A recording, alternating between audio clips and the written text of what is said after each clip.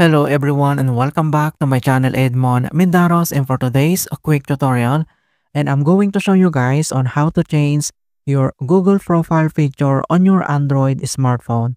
So all you have to do is open up your Google app, and then you need to click, and once you open up here, then you need to select your Google account profile in the top right corner, and then again you need to click this manage your Google account. So here now at your Google account, and then you need to click your personal info. So here now at your Google account personal info, underneath here at basic info, and then you need to click your profile picture here to change. And then here at your Google account profile picture, so you can choose either if you want to visible to anyone or people you interact with. So you can choose whatever your preferences it is, and then you need to click this save. And then you can change your Google profile photo here by clicking this change button here at the bottom left corner, and then you need to click. So here now we have two options if you want to change it.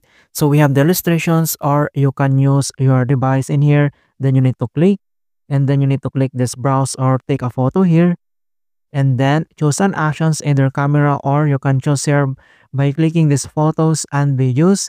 Then you can start now to select whatever the photos you want to change it. Otherwise, if you want to select here at illustrations and then click, and then you can start now to exploring. So for example, we need to choose one of these photos to change, and then click, and then you can also adjust the colors, or you can crop or rotate.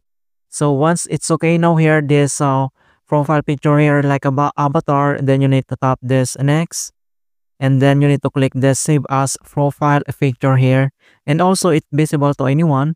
So click this save as profile picture here, and then saving profile picture, and then profile picture updated. And also you can remove if you want to change it again, then you need to tap this remove here. Alright, so that's it guys, and thanks for watching.